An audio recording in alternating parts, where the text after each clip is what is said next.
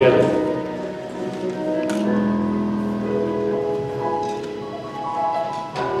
give them another hand for a wonderful, wonderful job.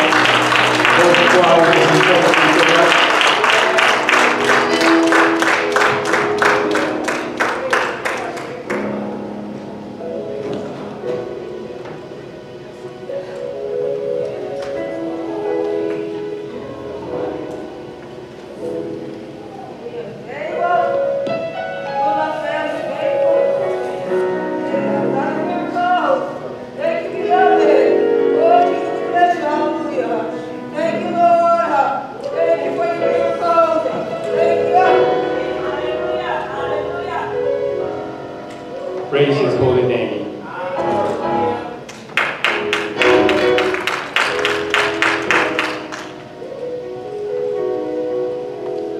Once again, it's Palm Sunday, and we're going to be looking at an event that took place in the scripture back at that time.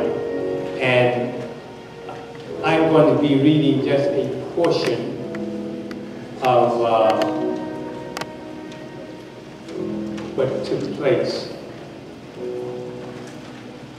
Would you please stand for a moment? In our program, we can see verses 37 and 38, but I'm going to be really dealing with verses 28 through 44 in the 19th chapter of the book of Luke. But this is a portion of the event that takes place as it connects to that wonderful, wonderful occasion. Then as he was now drawing near the descent of the Mount of Olives, the whole multitude of the disciples began to rejoice and praise God with a loud voice for all the mighty works they had seen. Blessed is the King who comes in the name of the Lord. Peace in heaven and glory in the highest. Praise God. God, we thank you for this opportunity to worship you, to study your word, and to be with your people on this occasion. We pray for the presence of your Holy Spirit to guide us and direct us in Christ's name. Amen. We're going to start with verses 28 through 34. And we're going to be dealing with this particular theme connected with those verses. Jesus enters Jerusalem. Jesus enters Jerusalem. Verses 28 through 34.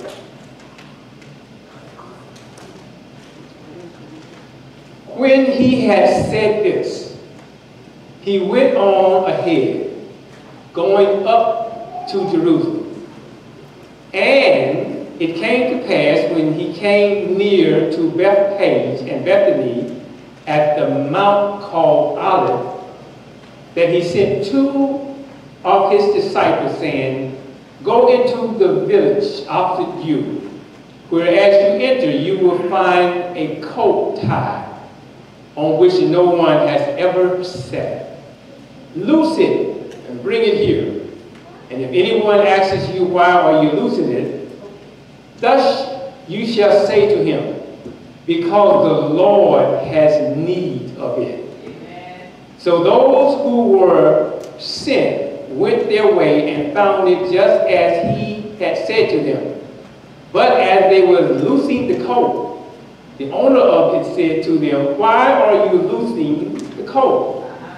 And they said, The Lord has need of him. Praise God. I want you to imagine this, that you are having a great celebration, and this is a great event, and everybody, just like we do on Christmas, we have various gatherings, but on this particular day, in this particular situation in Jerusalem, they were celebrating an event called Passover. Passover. And Passover just for the historical record, Passover has to do with the time that the Jews were in bondage, in slavery in Egypt. And the Lord sent 10 plagues. And what he did is that he took the blood of the lamb and he scattered it on the houses of the Jews, so that when the plagues came by, those who had the blood scattered would not be affected by the plagues. Amen. So that is called Passover. The plagues were going to pass them over, and they were going to be preserved. Now, that has become a traditional historical event that even lasts to this day. And it lasts for 7 days, and they do certain rituals during that period of time. Well, it just so happened that all of the people in the nearby towns had gathered for Passover celebration in Jerusalem when something happened that interrupted their celebration. They had been planning and they had staged a great event and gathering. And then something happened. Well, what happened, preacher? It just so happened that on that particular day, Jesus came to town. Amen. Jesus came to town. And this is why it says at that very first verse, when he had said this, he went on ahead, going up to Jerusalem. Now, in that very first verse there, this is what has happened. When it says that when he had said this, he had said something prior to saying what he's about to say. And he has informed them that he was aware of the fact that going up to Jerusalem would result in crucifixion for himself. But isn't it interesting? Even though he knew that, he went on to Jerusalem. Now let's be factual. You know you're going to be crucified. You're not going to go to Jerusalem. You're going to go in the opposite direction. But Jesus Christ knew that he had been sent in the world for a specific purpose. And going to Jerusalem was part of fulfilling that purpose for which he had been sent into the world. So this was a critical week, not only in the life of the people at that time, but it is still critical in our life today. We are still celebrating that decision that Jesus made to go into Jerusalem. Now notice, he carefully planned it. He says, now when you go in there, you're going to find a colt. Now, just for the record, a colt is a young donkey. He's not really strong yet and all of that, but it says that this particular colt would be waiting on Jesus. And when you go in there, if anybody say that they want to interfere with you bringing that colt to them, tell them that the Lord has need of it. Now it seemed like Jesus had prearranged that, or else the colt just knew the God was sending for him. But nevertheless, the colt came back with the disciples, and it was not interfered with. Here's what I want you to understand, is that Jesus was going into Jerusalem. And he wasn't just going into a place where people really loved him. As a matter of fact, they had a contract out on him. The Pharisees had told people, I don't care where you find him, make sure that you bring him to us, and we are going to get rid of him once and forever. Now, he knew that. But in spite of all of that, he still went into Jerusalem. That speaks about the courage of Jesus. Yes. That speaks about how courageous he was, knowing the situation that was waiting for him. You see, this trip into Jerusalem, it would change the whole world. Amen. This trip to Jerusalem, it would cause millions of people to still go to Jerusalem. I was in Jerusalem. And I was there that day because Jesus went 2,000 years ago into Jerusalem to be crucified. This journey would lead to salvation. The salvation that we have right now, that we have received, is a result of that decision that Jesus made on that day to go into Jerusalem. As Jesus went into Jerusalem, a lot of things began to happen. And one of the things that happened is that the people began to recognize who he was when he entered into Jerusalem. He didn't come as a conquering warrior. Normally the warriors, they came in with all of their troops and soldiers and armory, but he decided to go in on a colt, riding on a colt. The only thing that he had was a colt, and people were throwing palm leaves at him. He had no weapon. But when he came to Jerusalem, he came as the Prince of Peace. Not a war, but a peace. He came as the victorious Christ. And his coming into Jerusalem meant something. You see, when a lot of people come into your city and they want to conquer something or have conquered something, they want to do this. They want to take over the town and control it in a sense, but not Jesus. Jesus, he came with a victory of humility, not a victory of pride. He came with a victory of gentleness, not a victory of rage. And we should learn something right now, because as we listen to all of our politicians, everybody's mad. Everybody's fighting. Everybody's trying to start a fight. Nobody has anything good to say about anything. But Jesus, he came symbolizing that he was the King of Kings and he was victorious. And I say to you right now, one of the things that is most interesting in his decision to come is that in the book of Zechariah, at the 9th chapter and the 9th verse, there the prophecy is made that this day would take place. And that is one of the wonderful things about reading the scripture, is that you see a prophet say something 1,000 years before it happens. Zechariah says, he says, "Rejoice, O people of Zion. Shout in triumph, O people of Jerusalem. Look, your king is coming to you. He is victorious, he is humble, and he's riding on a colt." He came on a colt. And listen to this.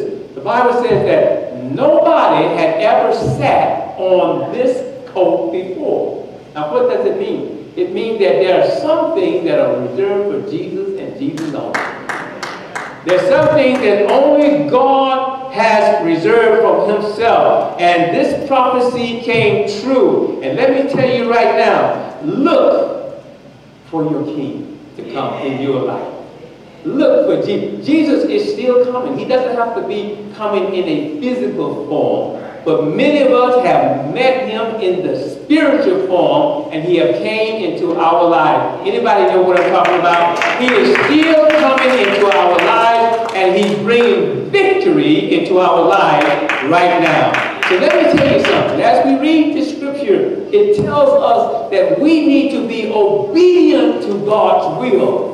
The disciples, they didn't question what God was doing. They just went and obeyed the instructions that they had received. They were told to go and get a coat, and we should be able to and willing to go and do whatever God wants us to do. And God will make everything turn out right in your life if you just obey him. A lot of times God comes to us and we want to know why. We want to question him. No, God knows the outcome before the event even takes place. He knew that the colt was going to be there, and he knew that the owner was going to allow it to come. So don't you interfere with God's plan. You just do what God tells you to do, and God has already worked it out on the other side. And I tell you something else. We got to be aware of something when we read the scripture here. Is that they were planning a Passover celebration. But sometimes, when you make plans, God will interfere with your plan. God will come in and change your plan. And what you need to learn how to do is respect God's time. Respect God's time. Whatever he arrived and make an appointment in your life, you put away everything else and respect His timing, because it teaches us the importance of trusting God, trusting His timing in our lives, and to be patient for His plans. A lot of times people make plans, but your plans don't necessarily have to go through. God has to check them out and see if He's going to allow them to go through. You know, the old people used to have a saying, not to love the hill, to say that they would tell the people that I'm coming over to your house, and they lived down in the country area, you know, and he says that, and I'll be there tomorrow if the creek don't rise. If the creek don't rise. And they say that the creek could rise because God could make the creek rise and prevent them from going through with their plan. So what I come by to tell you this morning is that when you make plans, make sure you check in with God, because the creek might rise and you can't do what you think you want to do. And so we got to respect God's timing. Amen. Then you got to learn how to be humble in the Lord. Just do what He wants to do. We should serve Him with humility and not with selfishness. This is what the disciples demonstrated when they just went and got the coat. And then another thing that we all need to do, especially on this day, listen and think about the title. We need to understand and recognize that Jesus is the King. Amen. Jesus is the King. I don't care who's the president, whether he's Putin in Russia, whether he's Biden in the United States, Netanyahu in Israel. Jesus is the King of kings. He's the King of the world. And the Bible says that one day every knee shall bow. Everybody shall bow down to Jesus because He is King. And that's when He rode into town, the people recognized Him as King, and they began to shout what we should shout about. Blessed is the King who comes in the name of the Lord. Amen. He's not coming in the name of military power or anything like that. He's coming in the name of the Lord. And we should acknowledge Him. We should submit to His authority and allow Him to be King in our lives. Let's celebrate when we come to worship. Amen. Let's celebrate. Let us be happy. Those people who are happy because Jesus showed up. Let's celebrate. Don't be afraid to be happy when you're serving the Lord. Don't be afraid to express how your heart is feeling and show gratitude and adoration for Jesus is King. Jesus is King. And He has done so much for us. Praise His holy name. Amen. Praise His holy name. Thank you. Let's look at this next verse of Scripture. Verses 35 through 40. Luke 35 through 40. And this one here is talking about Jesus' royal reception. It says, then, as He was coming, then they brought Him to Jesus, coat. And they threw their own clothes on the coat. And they set Jesus on Him. And as He went, many spread their clothes on the road. Then as He was drawn near the descent of the Mount of Olives, the whole multitude of the disciples began to rejoice and praise God with a loud voice for all the mighty works that He had done. Let me stop right there. Let me just stop right there. Listen, people. If somebody asks you why you praise God, why do you praise Him? Why do you show up on Sunday sometimes and just be there for the purpose? What would your answer be? What would you tell them? This scripture says that the whole multitude, they rejoice and they praise God. Here He comes in on a donkey, on a colt, and they rejoicing and they are praising Him. And why? For all the mighty works that they have seen. Have you seen God do anything mighty in your life? Have you seen any mighty works taking place, let me tell you something. God is still giving sight to the blind. God is still causing the crippled to walk. God is still healing those who are sick. God is still giving us peace of mind in the midst of trouble and tribulation. Have you seen all the great work that He has done? What has He done for you? What's on your list? I tell you right now, I've seen Him heal a man who had heart surgery. I've seen Him put him back in the pulpit. I've seen the mighty works that the Lord has done. What have you seen?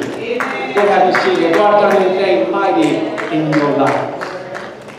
You should have a great reception of praise. You should have a song in your heart every time you think about what God has done for you.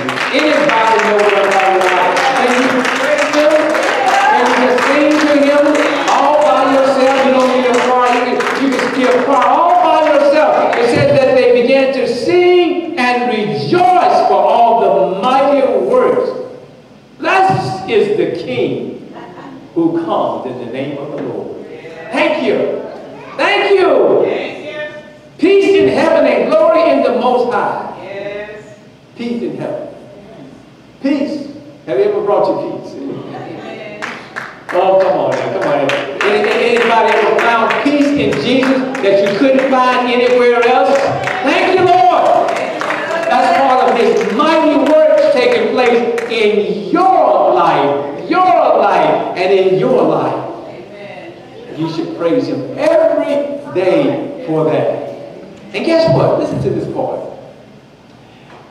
And some of the Pharisees, there's always a Pharisee, called to Him from the crowd. Listen to what they got to say. Teacher, rebuke your disciples. In other words, people who were against Jesus, they saw all the multitude praising Jesus. Praising Him. And they, remember, those are the ones that had that contract out on Jesus. So they couldn't go after Him then because they were outnumbered. But they didn't like the praise. And I'm going to tell you something. Nothing makes Satan more mad than to see you praising God. So I want you to keep him mad. Let him be mad. He jumped up, come on, rebuke him, rebuke. Tell him to shut up. No, don't shut up. The more they try to shut you up, the louder you should get praising God. Don't let Satan make you not praise God. Rebuke him. No, we're going to rebuke you, but we're not going to rebuke God, because this was Jesus' day to be praised. This was His victorious day, and He was to be honored. And another part of that scripture says that the people began to take off their clothes and throw their coats for Him to ride. Amen. Now understand, back then they didn't have a closet full of suits like all of you have right now. They might have a few shirts here and there. So when they threw their shirts, that was some serious admiration and recognition of Jesus as Lord. Amen. As powerful as God. And remember this. He was rejected, but at the same time, He was praised. He knew something. And when you study the gospel, you're going to see this about Jesus. Almost everywhere, Matthew, Mark, Luke, and John, when He encountered people and He would work miracles, and then they would come out honoring Him and praise Him, He said, no, don't say anything. Don't tell anybody about it. Be quiet. He wasn't seeking that glory, right? But on this day, He knew that this was His last week in His life. And so on this day, He didn't tell them to be silent. Listen to what He said. When the Pharisees tried to shut Him up, listen to what He said. But He answered and said to them, I tell you that if these should keep silent, if these people don't praise Me right now, the stones will immediately begin to cry out. He said, if you keep silent, the rocks will start praising me. The rocks, you know, and God can use nature to praise him. When sometimes you see the wind blowing, it's just praising the Lord. Sometimes you see the rain coming down, it's just praising the Lord. God can use nature to praise him. Thank you. He can send a fish to get Jonah. God can do anything he wants to show his praise. Praise him. Praise him. I was like, you know, I never heard a rock talk. That would be something, amen. But God can make a rock talk and praise him. So he's not going to shut you up, and he's not going to let anybody shut you up. He wants you to praise him. He wants you to praise him. And it might make your enemies uncomfortable, but praise him anyway. They may object to your praise, but praise him anyway. Nothing makes Satan mad than to see you praising God. When God's people start worshiping and their hearts and their minds are set on him, and then Satan is losing the battle. Yes, he is. Sin is not winning. Satan is distracted, and he don't know what to do when you come to church shouting, amen, all up and down the aisle. He don't understand that. But you should tell Satan that I can't help but stop praising. I can't help but praise. And I don't want no stone doing what I need to do. And I tell you, on that day, the stone did not have to do anything because the people kept on praising God. And don't you allow any stone to take your place. Amen. You keep on praising him. Keep on praising him. Yes. Worship and praise. Yes. Worship and praise. This scripture is teaching us that praising God sincerely and acknowledging him sincerely is what we all need to do. Amen.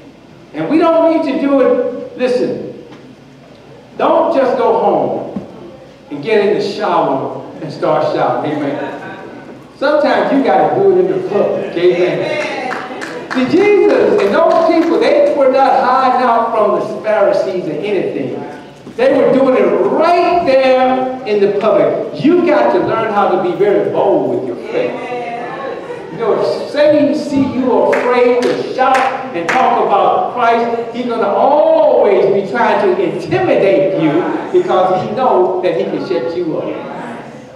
But you got to be bold. You got to learn how to recognize that the real authority in this world is Jesus. And knowing that should cause us to wholeheartedly follow him, not just when it's convenient, but at all times. All times. Learn something from Jesus here. They were rejecting him. And in life, if you've been a Christian long enough, somebody has rejected you for being a Christian. And it's not going to be just out people at your work, people you meet in the street. Some of it is going to be right in your family. Praise God. Somebody in your household is going to reject you. But this tells us to stand firm in your faith in the midst of opposition. Stand firm. And trust God.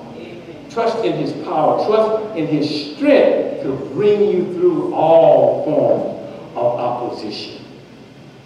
Now, the last portion of our lesson tonight, today is almost comes from Luke 19, verses 41 through 44. And this is a very strange and interesting portion of Scripture. You know, they had translators of the Bible, and some of the translators of some scriptures took this out. But it's in the King James versions and other versions, but they took this portion out, and I'll tell you why. Let me read it and then I'll tell you. Verses 41 through 44. Now as he drew near, he saw the city and wept over it, saying, if you had known even you, especially in your day, the things that make for peace. But now they are hidden from your eyes. For the days will come upon you when your enemies will build an embankment around you, surround you, and close you in on every side, and level you and your children within to the ground. And they will not leave in you one stone upon another, because you did not know the time of your visitation. Now, I don't want you to miss the context of this. Listen. As he drew near, he saw the city, and he started crying. Now, the part that they take it out is that this portion here, they didn't want people to read the Bible and see God crying. Yep, some translations have taken it out. And they figured that if we see a crying God, we see a weak God. They wanted to project him as having strength over everything, and nothing can bother him to the point that it would make him cry. But it says Jesus wept over Jerusalem. Now, I just told you earlier that he knew that he was going to be crucified. So if there was any reason to weep, that's a good reason to cry. Amen. Praise God. You know you get ready to be crucified. But that's not why he was crying. So you say, well, why was he crying? Did you listen? You see, it says that he wept over it. That's Jerusalem. He says, if you had known, there was something that they didn't know. You know, God can be right before our eyes and do miraculous things, and we still don't know that it's God. He said that if they had known, even you, especially in your day, there were going to be days coming later that we're going to believe. But you should believe, because I'm here right in front of you in your day. And right in your day, you will not believe. So he wasn't weeping for himself. He was weeping for Jerusalem, because he knew what was going to happen to Jerusalem, because Jerusalem did not believe. You know, I don't know why this came as a shock to me. But when Doris and I were in Israel, and we were in Jerusalem, we would go to various little spots, and they would stop and give us various lectures at the Garden of Gethsemane or Nazareth, the Jordan River, wherever we were. And on one of those occasions, we went to this church that Jesus had visited, the temple. It was at the end of this chapel. We went in there. Remember, he was cleaning out the temple and telling people, you dens of thieves, and all of that. Well, we went there. And while we were there, the statement was made that the Jewish population that was there, less than 5% of them are Christians. 95% of them there are not Christians. And you know what that means? They still don't know. They still don't know. They're holding on to traditional ideas, and they still don't know. And what Jesus is going to tell them, it says that because you don't know, what you don't know causes you to act in a certain way, and that way is basically not to accept Jesus Christ as Lord and Savior. And when you reject Jesus Christ as Lord and Savior, he says something is going to happen to you. And that's why I'm crying, because I know what's going to happen to you. He says, for the day will come upon you when your enemy will encamp you all around you. And it happened in AD 70. About 40 years after this prophecy, the Roman government came down, and listen to this. You think what's going on in Gaza is a shame right now. They killed millions of Jews, the Roman soldiers. And the historians, Josephus, and all of them write about it right now. But why? Because they were in rejection of Jesus. And I tell you right now, a lot of stuff that you bring into your life has to do to your rejection of Jesus. If they had really known, they would have gone in a different direction. But because you don't know, your enemy will take over you. He will bank you in. He'll take over your life. Your enemy will control you and have you crawling on the ground. You might not understand that, but look at all these drug addicts out there who don't know Jesus. Look at them. Look at them out there killing each other because they don't know Jesus. Look at all these young people going to prison and doing all this crazy stuff because they don't know Jesus. If they had known the Lord, they would be right in here right now, praising God, raising up holy hands. Their children would be happy, their parents would be happy, and their brothers and sisters would be happy.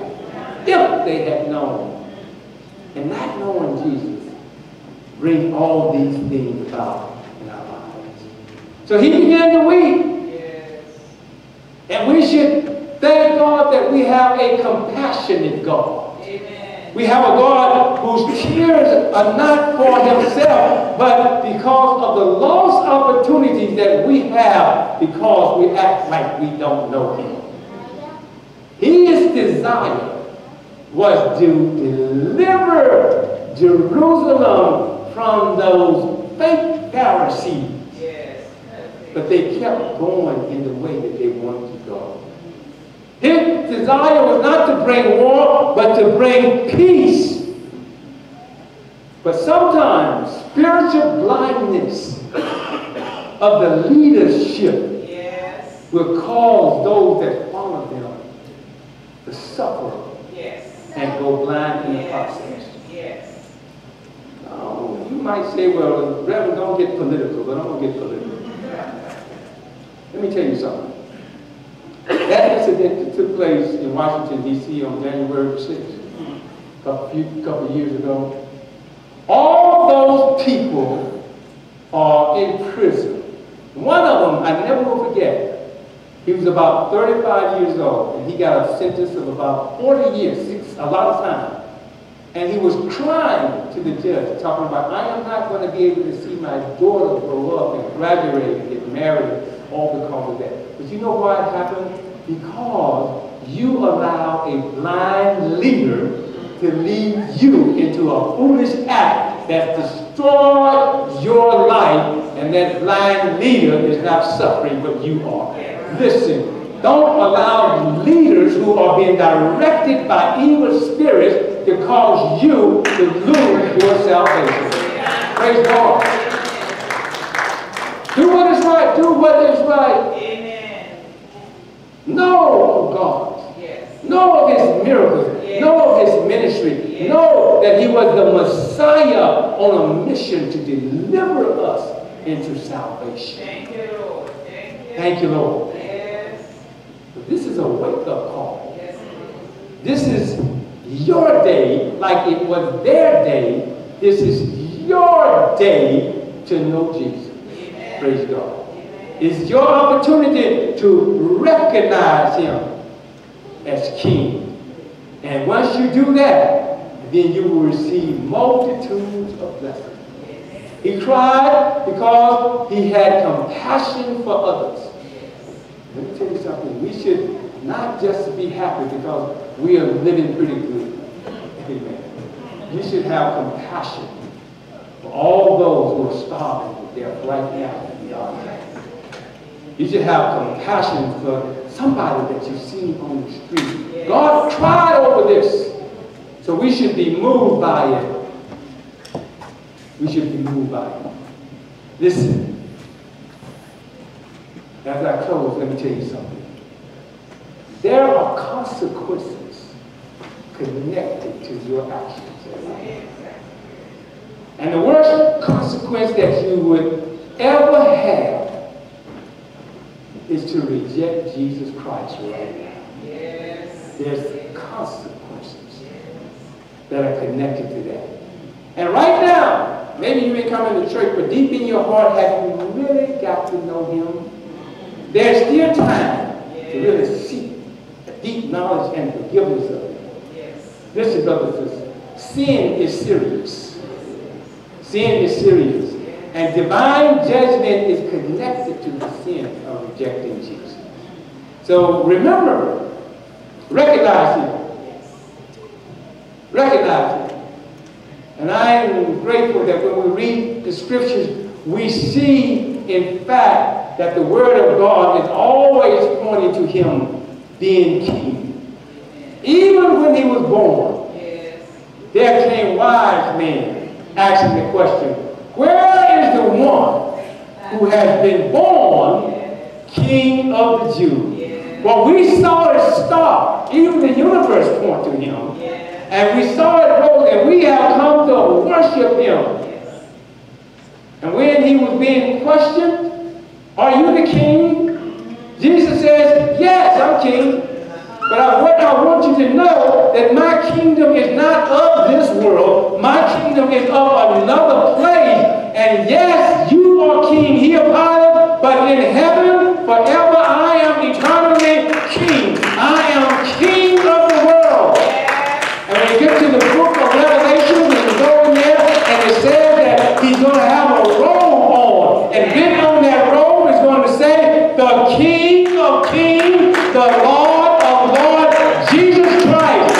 And the scripture says that His kingdom is never, never, ever going to end. He's going to be King forever. And all those who think they are King, I come by to tell you right now that every knee shall bow in heaven and earth and acknowledge that Jesus Christ is the King.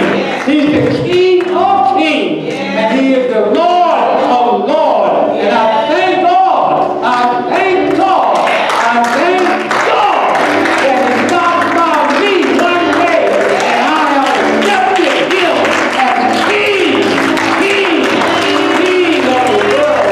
And I give my entire life to serve Him because there is no other King like King Jesus. And all God's people,